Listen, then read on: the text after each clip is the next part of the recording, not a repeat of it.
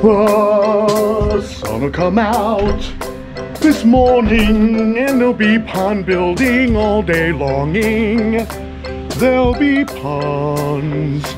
Oh, when I think of a day that's gray and miserable, I just look over here and there's an excavator.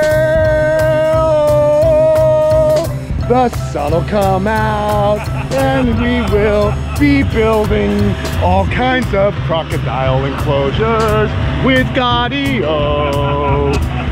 We love when there's big machines. Oh yeah, here we go. All right, anyway, enough of that horse.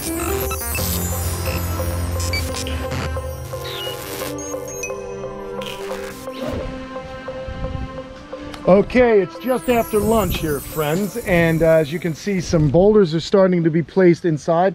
They put in the geocloth, the liner, and then the padding to keep the boulders from pinching the liner. But up there is our wetland area. The filter is going to be right in there. They're going to start assembling. We got beach entries. This whole thing is going to be transformed here. These guys are going to get to work. What I'm going to do is I'm going to mix up some cement, because we're going to fill it in here. Okay, we're going to put it in here, and what we have made are these caves, and they're going to allow water to flow through. Look at this, they're going to allow water to flow through, but we put this rebar in here. It'll stop the caiman from being able to co-mingle. So we're going to have the trigonotus and the palpebrosus in separate enclosures. So you'll see when we get this going.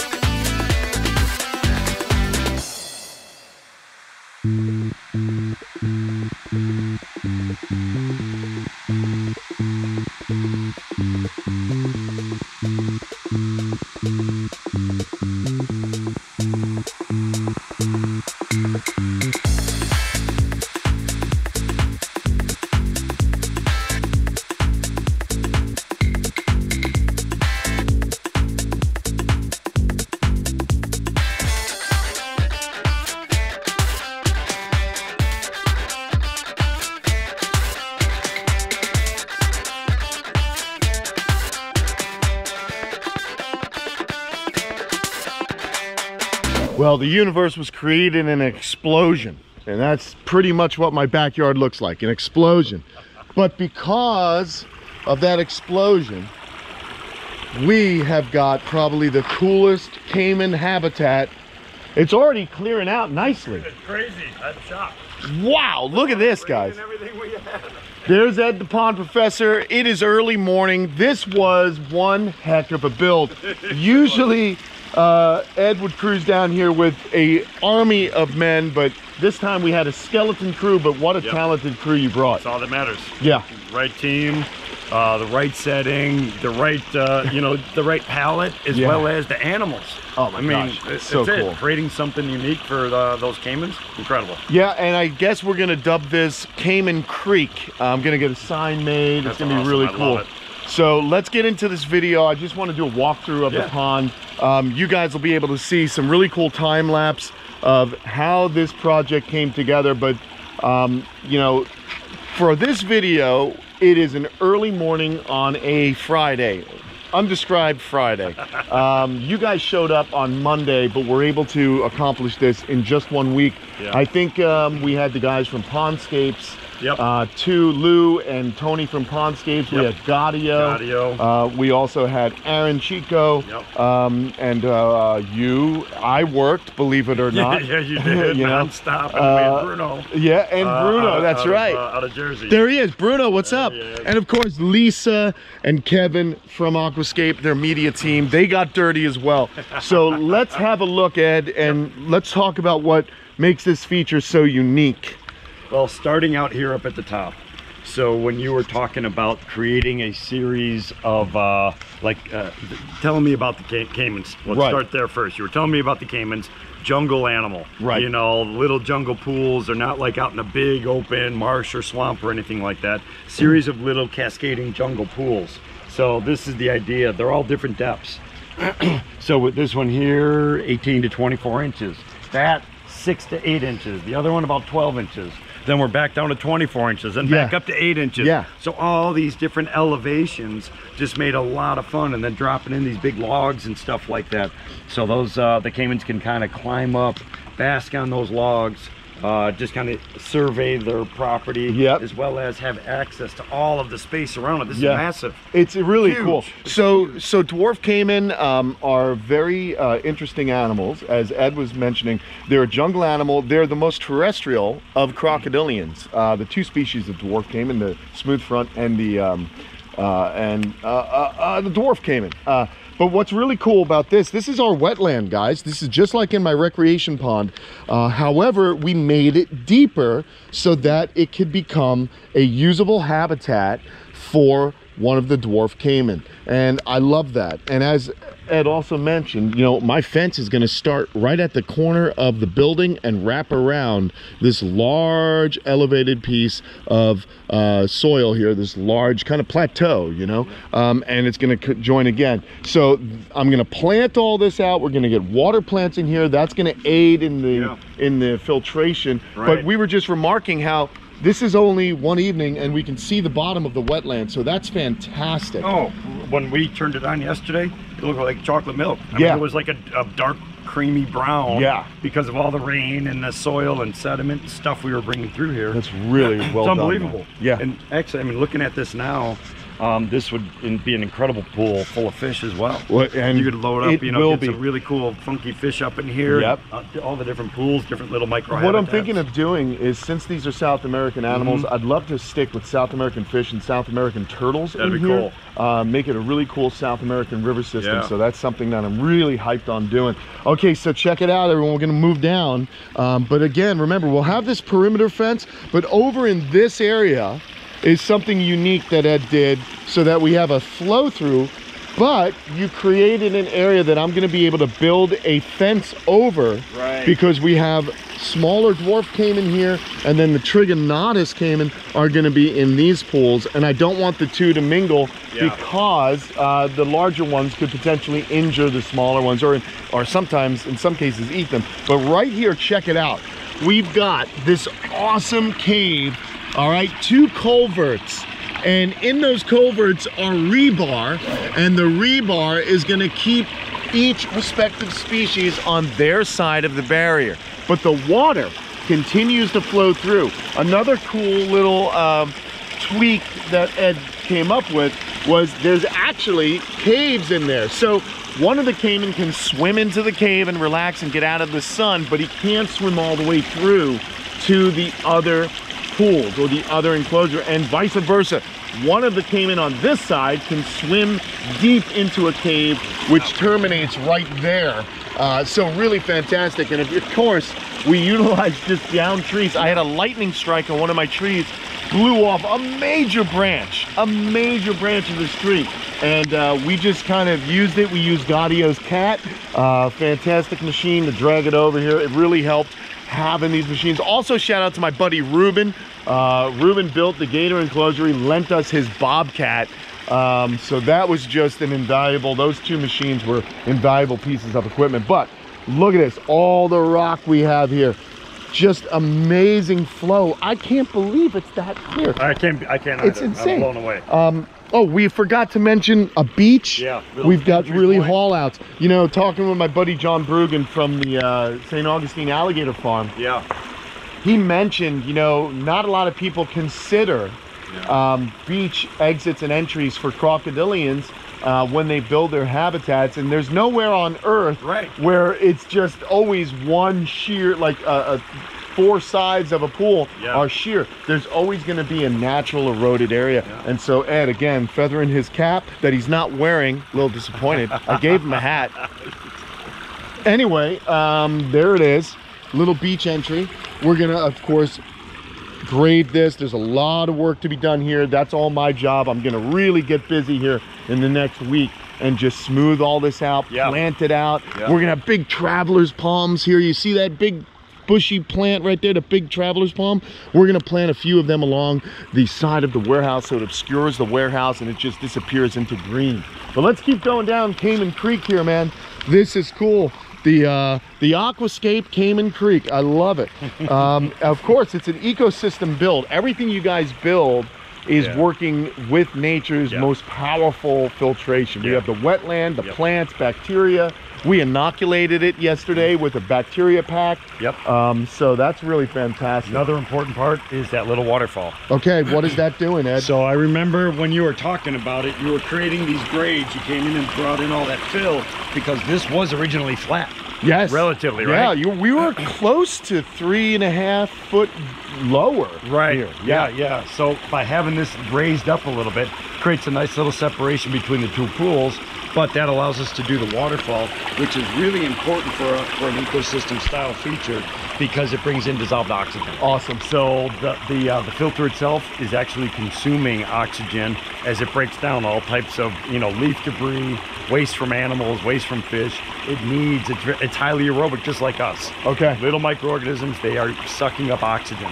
That helps to put it back in. That's very cool. So it's just churning the water. It's putting that oxygen back into the water. So it's going to be great for fish.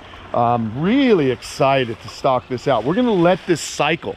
I'm going to let this, I'm going to take my time with it and let it really, not necessarily mature, but we need the water quality to get better for fish. We need some plants to get established. I think that's going to be very important for the fish.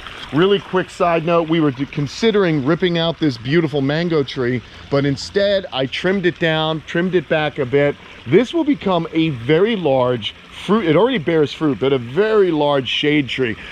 Being that they're jungle animals, these animals the caiman don't want just being pelted with sunlight. They live in canopy. They're nocturnal. They're going to come out at night. They're going to walk around on land. It's going to be a really unique habitat to see and watch their natural behaviors. I can't think of any other, crocodilian exhibit that is more fine-tuned with the thought that you put into this to really enhance a species behavior. So this is really cool. So now we're into the larger, the two caiman that are larger. They're 5, maybe 5.5 foot, so they're still kind of small caiman. But look at this, 1, 2, and even the intake bay is a pool that the caiman can use. So every bit of the water feature is usable to the animal. It's exciting. You guys put in a jet, another pump in here that is just pushing the water up from this really deep pool. And your reason being, sometimes when you make these deep pools, it's a space where debris can collect. Exactly, it becomes a sediment trap. So as water's coming down all these different pools, it's gonna wanna settle out in the deepest area. This is the deepest pool that we have. So we wanted to have that jet in there just to kind of agitate that stuff, create an upwelling area. So that's going to bring nutrients, it's going to oxidize everything, it's going to push it over into that intake bay where it actually can be managed by the pumps and the rest of the filtration system. So cool, man. This whole thing is And that doesn't need to run continuously. That's the beauty of that. Filter up there. Always. 24/7. Yep. But then I can just, if I notice there's leaves and things that have been collected from the trees, I just turn the pump on, it'll push them up and they'll flow right in. We used a lot of rock that I had. You guys may remember there was a bunch of rock over by that fence. Now that is gone. We've got a lot more dirt. There's all the rock pile, right? So I ordered more rock when I didn't Eat as much. Don't tell Tom. Anyway, we'll use that. I'm sure there'll be another feature somewhere in the future. We got to take a break. But like somewhere down the line, I'm sure that's going to get used. Of course, Aquascape and Kamp Kenan have had a long and fruitful friendship so far. And I jokingly keep saying to Ed that this is like Aqualand South. So it's like there's showrooms in the south part of the states. But really cool. Love the flow. Can you guys imagine when we get these caiman, when you see them just kind of walking up through this little stream here and they're just using the whole area. We've got this incredible tree. They can just kind of hide down there in that little well. They can climb back out. We're going to put tortoises in here because the caiman aren't large enough that they're going to really hurt any adult tortoises. There's just no way. So I think it would be really cool to have tortoises, redfoots or maybe yellowfoots, South American species, just wandering around here, nibbling up all of the different weeds that are going to be growing, different vines. So it's going to be really, really cool to have this thing fully dialed. And I can tell you this log right here, awesome. Look at that overhang, man. There's going to be a gator wedged up, excuse me, a caiman wedged up underneath that for sure. So he made it to where it overhangs. There's a pocket in there. A lot of detail, a lot of thought. These guys are artists that work with nature as the template and mimicking nature. As he would say, biomimicry is one of the most important things you can do when building these ecosystems. Absolutely. Replicating nature. By having some of those logs and things like that in there, the other thing that it does not only naturalizes it, makes it fit better with the species, but it brings a different surface into the system. So what I mean by that is we have the big boulders, we got river rock. There are certain bacteria, microorganisms that are going to be associated and really love rocky surfaces. There are completely different species that are going to go on wood. Okay. So by doing that, again, when you look at a ecosystem, the key to its success is biodiversity. Having lots of different organisms living together symbiotically, that's what nature does. You go into a rainforest, it's exactly what you're going to see. You're going to see rock, you're going to see sand, you're going to see mud, you're going to see trees, aquatic vegetation, all these different things. And when you put all those different layers in, it works. Oh man, this is so cool. We're gonna walk down to the final pool where the water terminates and gets sent back up into the wetland. Really cool stuff here as well. Like I said, usually guys, these intake bays aren't necessarily designed to actually be usable habitat. They're kind of, you know, they're just a system. Functional. Right, functional, but this was designed to actually house the animal too. You'll also notice that, you know, the way that the stream kind of turns and bends when dealing with crocodilians, you like to break up their eye line, their eyesight, so that in case there's an argument between crocodilians, they will not see each other if they want to move away. So I will find more logs, I'll find more things to dress this up. But if you look down here, if I'm a crocodilian at water level with my eyes just at water level like this, I can't necessarily see up and see my my habitat mate. If I want to get away from them, that's a good thing. But check it out. So here is our pump vault. That's where the pumps are housed, right here. Okay, so that is, there are two AquaSurge pumps are in there? Are they new pumps? These are SLD pumps. So this is a solids handling. Wow. But it is adjustable like the AquaSurge. So still energy efficient, but it can handle larger solids. Okay. So I knew with these animals, we might have some larger debris and things like that. He means larger poop, I think is what he's talking about. A giant turd from a dwarf caiman. Even a dwarf caiman turd is huge. Yes. So we need something that can handle it. Yeah. Exactly. Very cool. So that'll be able to handle it. All right, very cool. What do you guys think of the new Caiman Creek? Nice. Pretty cool, right? So the kids just woke up. Like I said, it's early here in the morning, so we'll put this back on. And we've inverted this because they make this really cool faux rock cover. And what I'll probably do is place a larger rock on top of this to support it so the caiman can't move it. We also have water beetles already. There's a water beetle in here. Yeah, I just saw it. Watch this. There's a little water beetle. There he goes. He just, whoa. Isn't that cool? It's incredible. Well, it's Florida, man. Wow. You know, what's interesting with Florida is right now we're in the dry season. So you have a lot of animals here in Florida that with the fluctuation of going from wet to dry, you have animals that need to have some kind of terrestrial habitat or terrestrial behavior or ability to get to these water holes, right? So when water holes pop up, these animals better, they find it. They find it quick. Incredible. It's really cool. Wow. So we've got some valves over here. You made it inhospitable. You know, you said you wanted to make it a little bit more difficult for the caiman to kind of get over in this area to maybe dissuade them. And that's when I mentioned to you that dwarf caiman are not threatened.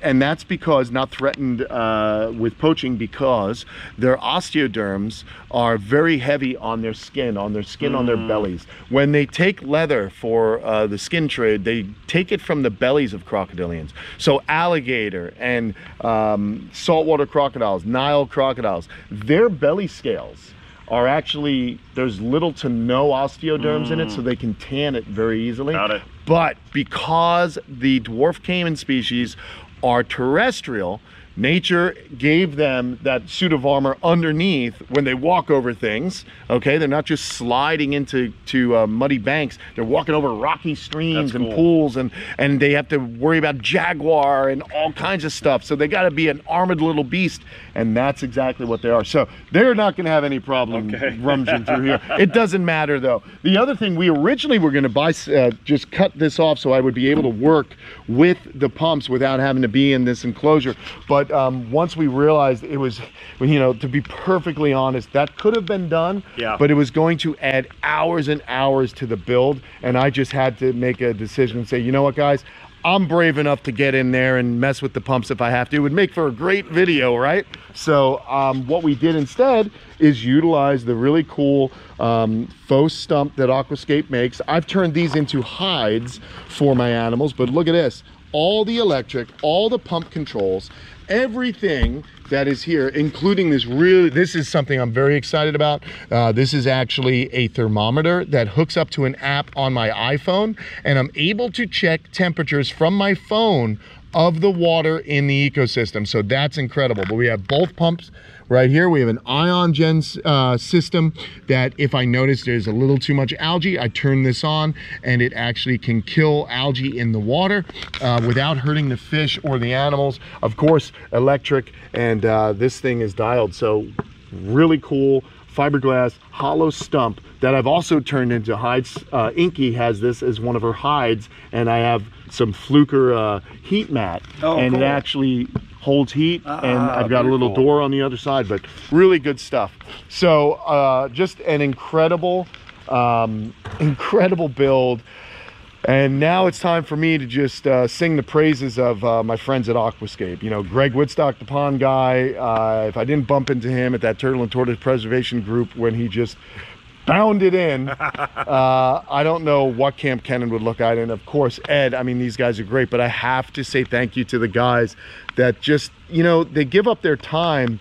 A lot of it is to work, you know, and learn, you know, new techniques from you. But, you know, the work is challenging, it's hard, the sun's beating down on you all day, you're moving rock. So these guys are really, they're just incredibly generous to spend their time here to help create this incredible water feature, and I appreciate each and every one of them. So thank you, Aaron. Thank you to you know, Lou and Tony. Yo, Tony, he's not even from New York. I think he's from Ohio, but I like to say, yo, Tony, hey, oh, thanks. From Pondscapes and Gaudio, thank you for your machine. I say that. Bruno over there, he's waving. I don't know why he's way the hell over there. He's welcome to be a part of it. He's out of South Jersey. What's the name of your pond company, buddy? Pond Pros out of South Jersey. If you're looking for a really cool water feature, he's one of the artisans that built this. So these guys work their butts off, and I just wanted to really shout them out. So thanks a lot. Don't forget to follow Ed, the Pond Professor, right here on YouTube if you want to see this build in all the intricacies, all the details for you pond nerds. I know there's a lot of you that watch this channel. If you want to learn how to create something like this, please go check out his channel, check out Greg the Pond Guy's channel. Their links will be in the description below. And don't forget to follow them on Instagram as well and all the socials. Thank you. All right, buddy. Always a pleasure. Likewise. I really appreciate what you do. And my gosh, can you believe this? What do you guys think? Let me know in the comments below. Are the Caiman gonna be stoked? Are you excited? I got a lot more work to do. You'll be there every step of the way. Cannot wait. Hopefully we can get Ed back when we put the Caiman in here. That would be the ultimate. So absolutely, get on the travel budget there.